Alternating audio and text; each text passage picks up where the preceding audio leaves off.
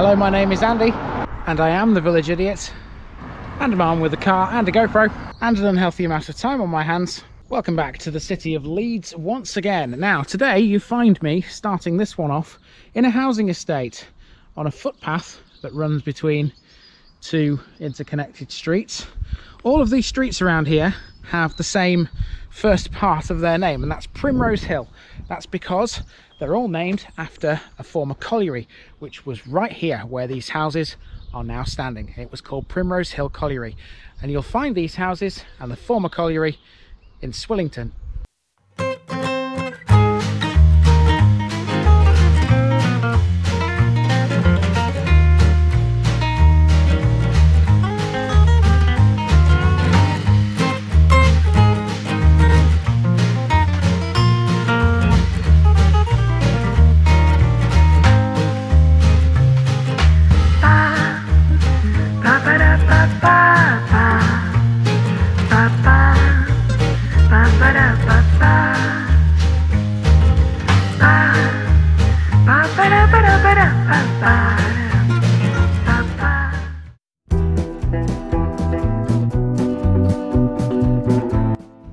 Swillington is a village and civil parish near Leeds, situated 5 miles east of Leeds city centre. It lies north of the River Aire and is surrounded by streams including Fleakingly Beck. In 2001, Swillington had a population of about 3,530, which reduced to 3,381 at the 2011 census. The village forms part of the Garforth and Swillington ward of Leeds City Council and was a coal mining village until the closure of Primrose Hill Pit. It's a primarily residential village. As such, a housing estate now sits on the former site of the colliery. The village is just a stone's throw away from RSPB St Aidan's Nature Reserve, and the Leeds Country Way, a long-distance footpath, passes through the village too. The name Swillington is first attested in the Domesday Survey in 3 different forms which are very difficult to pronounce. I'll put them in a caption at the bottom of the screen at this point. The etymology is uncertain, but probably derives from the Old English swin, or swine, meaning pig. The Dictionary of British Place Names suggests it means farmstead near the pig hill or clearing. Historically, Swillington's full title was Swillington-in-Elmet, which refers to the association of the village with the region of Elmet, which we've met previously. However, as with many other places, the in-Elmet part has been lost in modern times, with only a few exceptions still surviving. For example, Sherburn-in-Elmet and Barwick-in-Elmet.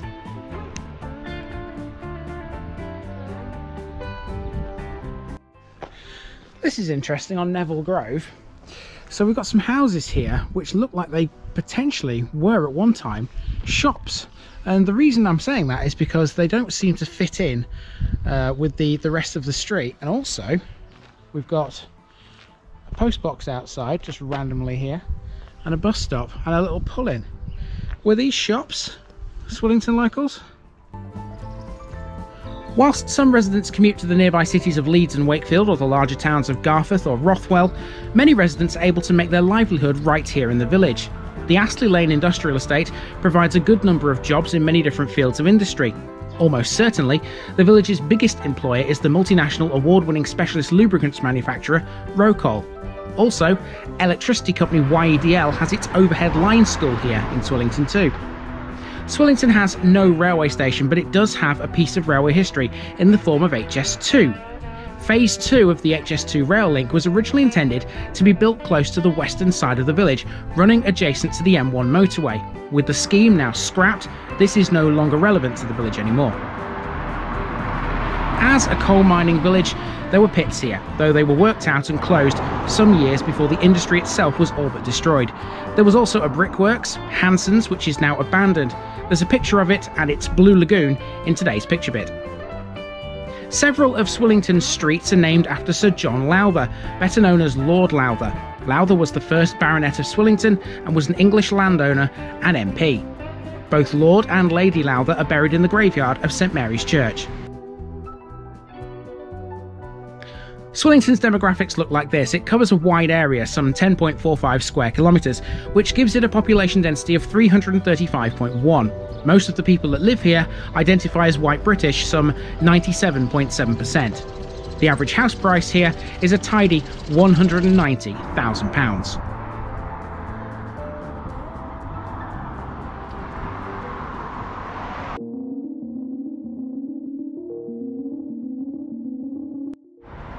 There are 6 bus services you can catch in the village, most of them terminating Castleford, Wakefield and Leeds. The 174 also provides a link to Wetherby. Swillington has plenty of shops and certainly doesn't need to rely on the much bigger neighbours like Garforth or Kippax. Most of them, including a small Tesco supermarket, are located at the junction of the A642 and Astley Lane. There's a post office and also a pharmacy at this junction. Indian Spice is a local curry house, and I can't honestly say that I've ever seen one like this before, with a huge menu on the exterior wall. So I couldn't resist coming past Indian Spice without having a look at the menu, which is right here. Let's see, I do like a good curry. Let's see. Yeah, not bad prices, to be fair.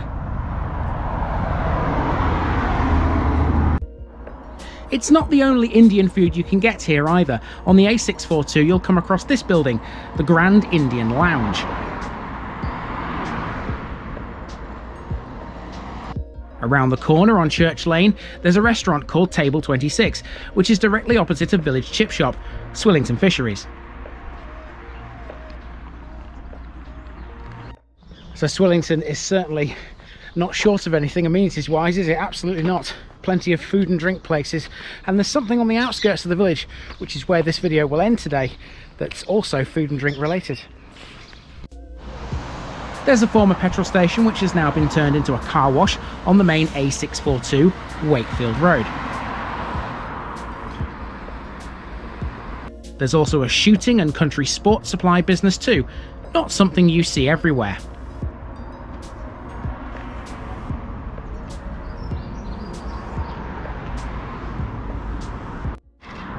So that's the North Lodge behind me. Now a little bit later I'll be taking a short drive to the south of Swillington to catch, or try to catch, what's down there. I'm not sure if it's a public road or private road, won't know until I get there. But let's finish the main walk first. The parish church of St Mary is a Grade 2 listed building of 14th or 15th century origin with Victorian additions. The church hosts many groups, including a keen bell ringing team. St Mary's is one of the churches in the united benefice of Allerton Bywater, Kippax and Swillington. There's been a church at this location for at least 900 years. The Domesday Book notes that a church is here, but there's no records of the original building now remaining. Now, have you ever wondered why confetti is thrown at weddings? Swillington holds a part of that answer. Thomas Diltree, rector of Swillington from 1872 to 1878, is credited with having introduced the habit of throwing confetti from his observation of rice thrown at Hindu weddings in his previous position as Archdeacon of Madras. The local school, Swillington Primary School, has about 270 pupils. In the grounds of the school is Swillington Village Hall, available for hire both during the day and into the evening, 7 days a week. You'll find Swillington Clinic on Hillcrest Close in the west of the village on a large housing estate.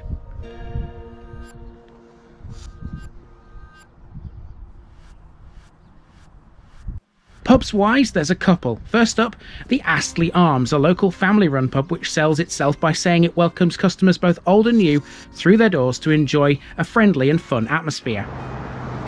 And on the A642 we have Swillington Sports and Social Club, which has live entertainment every Tuesday and most Saturday nights. This is a handy transition into sports and recreation next, which means taking a walk around the back of the club. There's a smallish play area here, and this whole area is open plan enough that punters from the club and the Astley Arms can access it.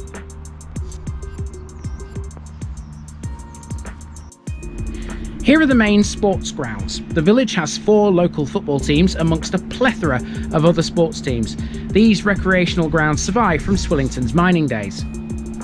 Here's what is fast becoming the channel's obligatory shot, the daily dose for all those allotment fans. And to the south of the village and opposite the industrial estate, you'll come across Astley Riding Centre, which appears to occupy quite a lot of land to the village's southwest.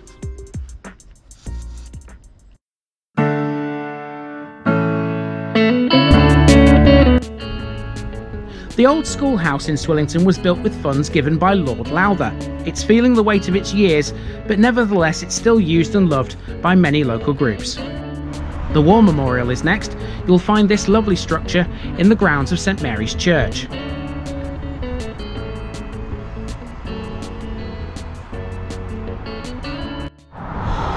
know, sometimes you think you know where all the landmarks are. I had no idea about this before I came here. It's a blue plaque in memory of Gregory Mokes. It says, it's a bit worn away, devoted councillor for 42 years. And there's a colliery memorial here too. A former employee of Primrose Hill paid £1,100 for this pit tub to be constructed, which has been filled with primroses in memory of the old mines grafters. So let's see where the colliery was. This is the Primrose Hill estate, where the colliery was sited. The only clues as to where it was now are the street names. Astley Lane Industrial Estate was also built on part of the colliery site. Primrose Hill opened in 1893 and at its peak employed more than 1,000 people. It closed in 1970, after which many of its workers found jobs at other pits in the surrounding areas. Of course, Primrose Hill wasn't the only colliery in Swillington. Astley was here as well, which according to the maps I found was actually located in Great and Little Preston's boundaries, just to the south of Little Preston. Regardless, both collieries are remembered by name here in Swillington.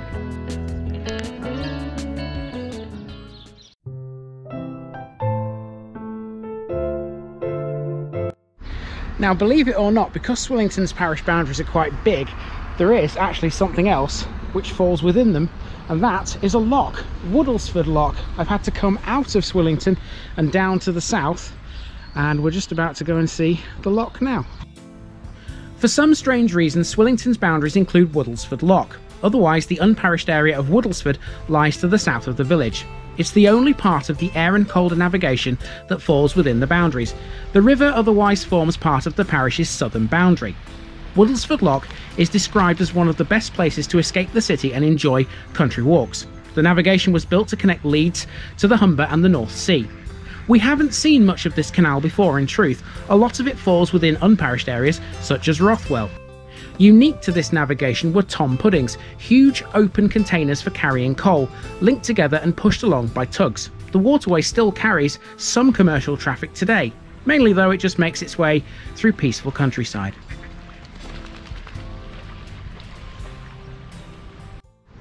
Yeah, funny things, parish boundaries. For some strange reason, Woodlesford Lock on the Aire and Calder navigation falls within Swillington. Just going to take a perch on this bench for a moment in memory of Jack Pickles. Thank you, Mr. Pickles, for providing me with this seat to introduce today's picture bit for Swillington. And here it comes.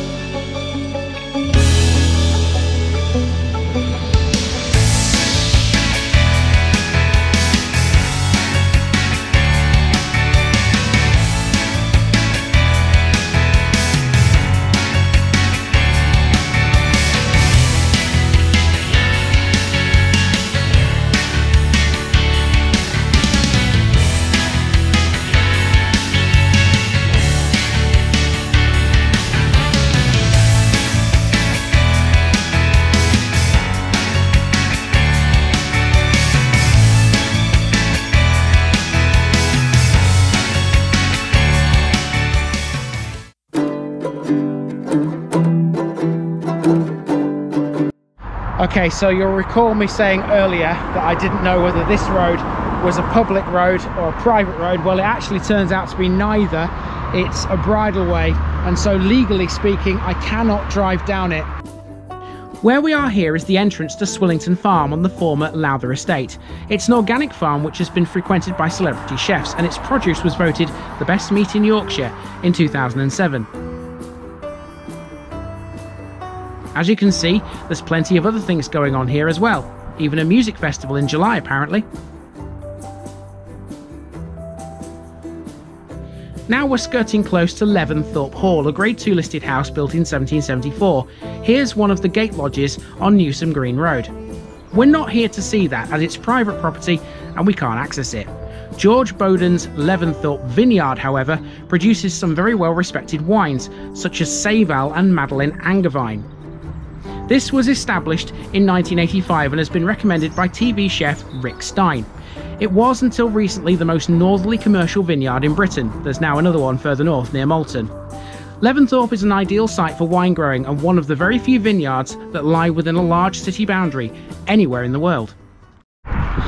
So I've got to tell you, that's not the easiest thing I've ever caught on camera. Lack of a footpath. So I had to go round the back, as it were, along Newsom Green Road to catch the first part and then walk back down the road, which is not easy. I wouldn't advise it to anybody who wants to try and see Leventhorpe Vineyard. I wouldn't advise doing what I just did. But you know, this is part of the reason why I wear a high vis, because sometimes I just never know what situations I'm going to get myself into. Anyway, that is Swillington in all its glory, another one down in the city of Leeds. Time for me to move on to my next one. I've been Andy, also known as the Village Idiot, and this has been the Parish of Swillington, and I'm out.